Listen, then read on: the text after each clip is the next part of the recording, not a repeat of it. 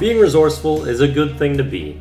Being the word resourceful is not a good thing to be because it's about to be dead and gone. Because resourceful, when you break it down, doesn't make a lot of sense. It's essentially a word about getting the max use out of resources and being able to do a lot with little. And the only scenario where it's not important if you're resourceful is if you are full of resources. So I don't like that the word is essentially the only circumstance where it does not matter. So we're gonna remedy that for today with a usevent word change. And usevent is the word that I'm going to be creating. I wanted to do something that really has use in the name because it's making use out of little. It's also about kind of using everything. That's why we go into the next portion of the word. And I also think that inventing is kind of a key part of being resourceful and something that can contribute to that, as well as talent. So the end of talent and invent are both in there. And those are all the core concepts that get built into usevent. For such a tremendous trait that you really would hope would be present in people, let's not get it wrong on a fundamental level, you know? And as I am now 30 days away from the due doomsday deadline, and doing this series for an entire year, swirling Mountain Dew throughout that process, I think I've given a lot of evidence that I'm very usevent, and I continue to plan on doing so. But there comes a point where you plateau when you just use everything that you have in your capability. And then there comes a point where you just can't do more.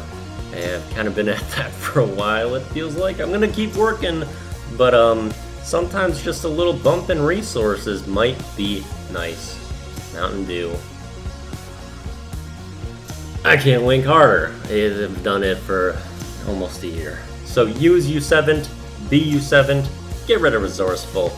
Let's move on. Song of the day is Marima by Jimmy Hunt, and this is in French, although it's not super important to really know the lyrical content of this one. But the music is extraordinarily lavoulyful and does some of what my favorite stuff is in music, where there is ultra building throughout the song and fantastic layering, and that is very true of this song. A lot of the different instruments that are sprinkled in are so interesting too, and the vocal stretch of the same note for the last 2-3 minutes of this song is so epic, dramatic, and trapolating.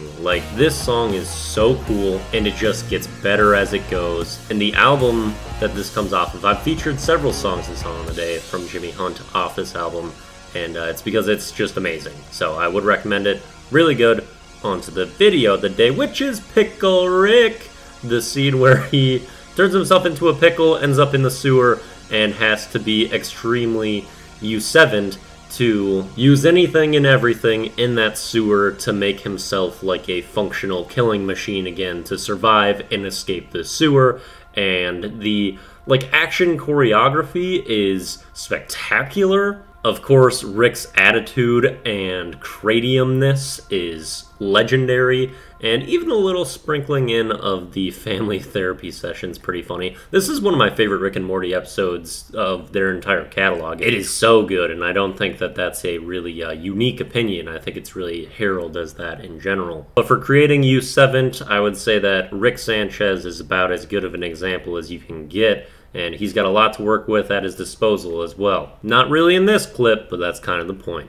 That's what we have for the Daily Do. Peace out.